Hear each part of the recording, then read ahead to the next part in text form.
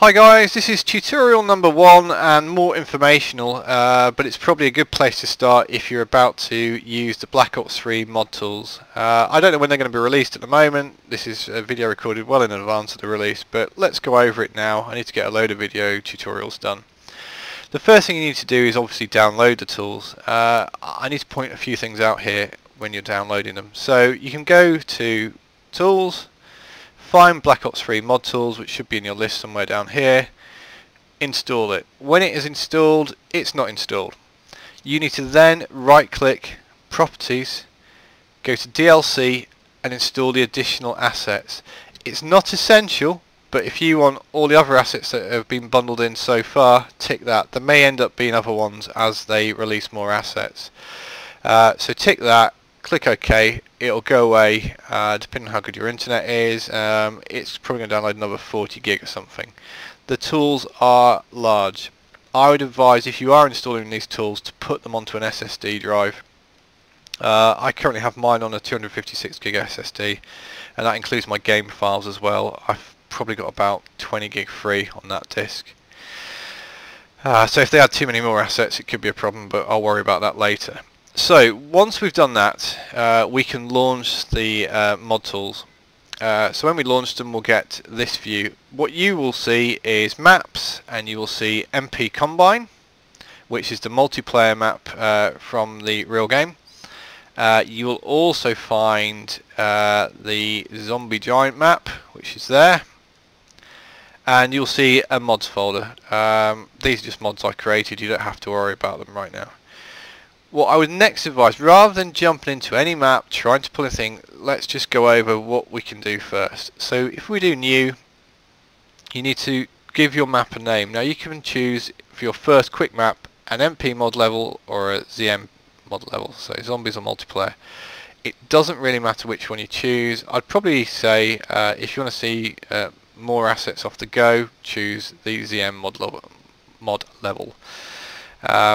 The syntax for ZM is like that.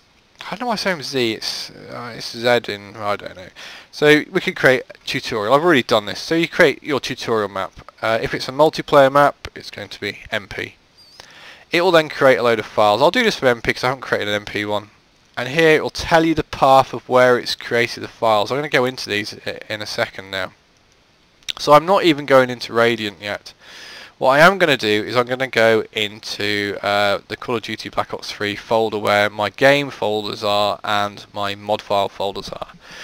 So in user maps, this is where all the maps start to exist. So if I find ZM_tutorial1, we will find some essential files. So there is the zone source. This is where you would add any files that are relevant to the zone file. If you're unfamiliar with the zone file, I will go into this in greater detail later on. If you're familiar, it follows a similar syntax to what you would be used to in Cold War or COD 4. If we go back a folder, we then have the scripts. At the moment there's not a lot in there, but there is the basic information to actually play a level. And that's all you need to look at the moment. Now if you wanted to add in other scripts that are not map specific, they would actually need to be located in your share folder, raw, and I would put them in scripts. So Nate Smith Zombies has given me some of his buildables, and they're in this format over here. And I'll go over how you add these in another video. We also have in these script folders various other script files that you could look into. So if you want to see what they did with their giant map, for example, they're in there. So they're good reference points, but we're not going to cover that in this video.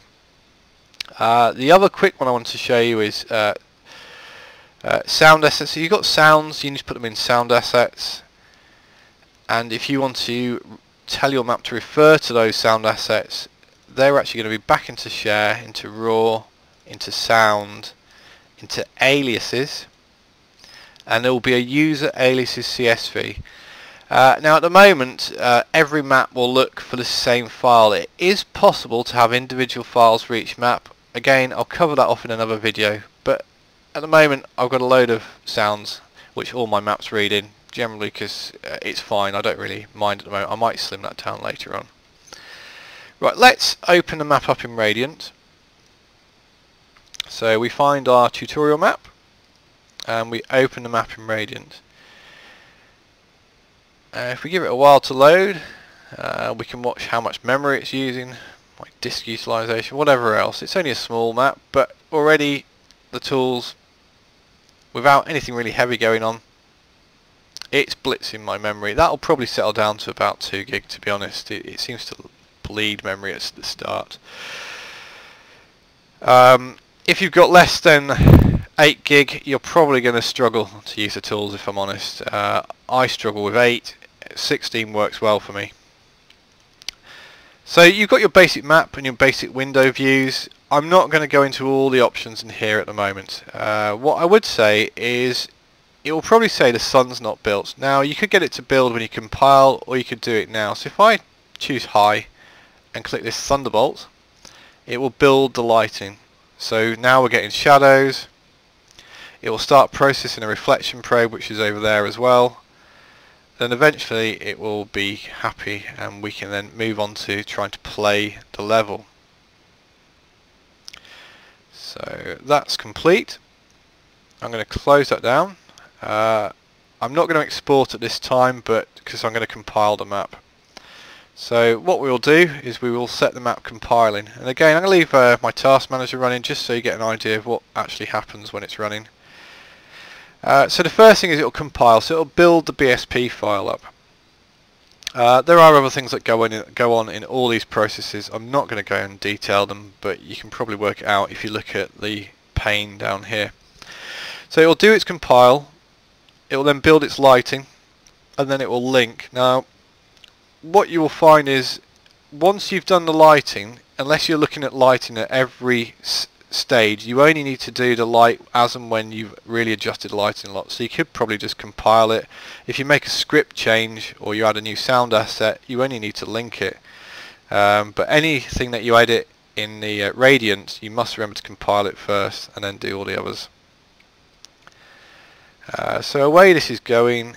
It's still running. It does take a little while. I'll say it's still running. Perhaps it's not because I'd already run this once before. No, this would probably take normally about 2 minutes, but I've actually already compiled this. Now I'm going to untick these and check run. What I've found, if you tick all 4, it doesn't do run for some reason. Maybe they'll fix that by the time you guys get it. Who knows? If I quickly jump back to my Call of Duty Black Ops folder, I have different exes. Now I'm going to guess that probably by the time they release this properly we'll just have one executable. So my actual live exe is this one, but my mod tools exe is this file here. So I end up having to rename the files. You could script a batch file to do it, whatever. Let's run the map. So away it goes.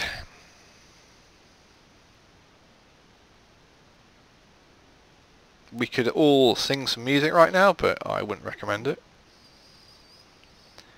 And eventually it will fire up once it's thought about it.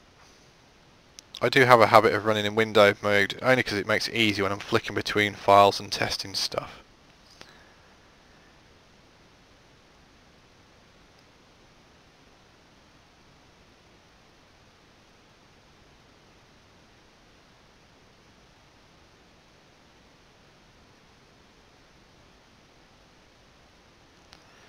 And when it hurries up, it never goes fast enough for me, that's for sure. So that map that we have not really created, but with the default templates created, is here. So it's fully playable. So the perk machines, the pack-a-punch, the power, they're all here. You've probably seen them in other videos, but this is the first step you should really make. I'm not going to play it, but there we go. So we're happy that the tools are working and it's launching the game, and really that is the first part of the tutorial that you need to think about. So I'll recap a few things in my comments on the video. So we'll cancel that, it'll drop us back out. I'm going to quickly recap what we've talked about. Remember, when you download the tools, to download the DLC, otherwise you're not going to have all the assets that are available to you. You can, obviously if you've got a space issue, not download these, but really need to try and get all the bits downloaded as much as possible anyway. You then should go into the Black Ops tool launcher and create your first level, and that's through new.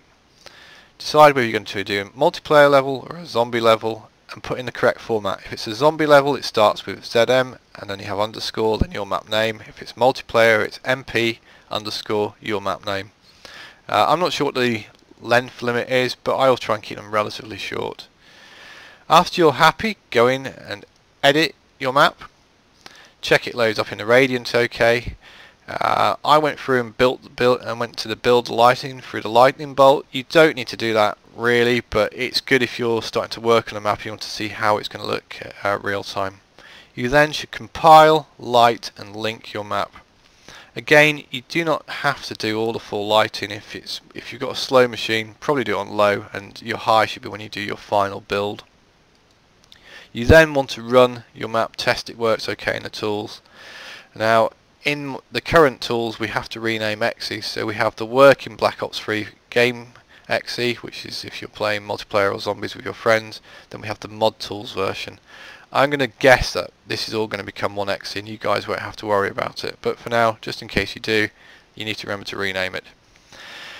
You then build your map, jump into the game, test it works, come back out. You can either quit or you can click cancel and it will crash the game out. And there you've tested the fact that the tools work to a basic degree. And this is the end of the first tutorial. There are going to be other tutorials to follow, and I will go over bigger aspects that we need to consider. Cheers guys, bye for now.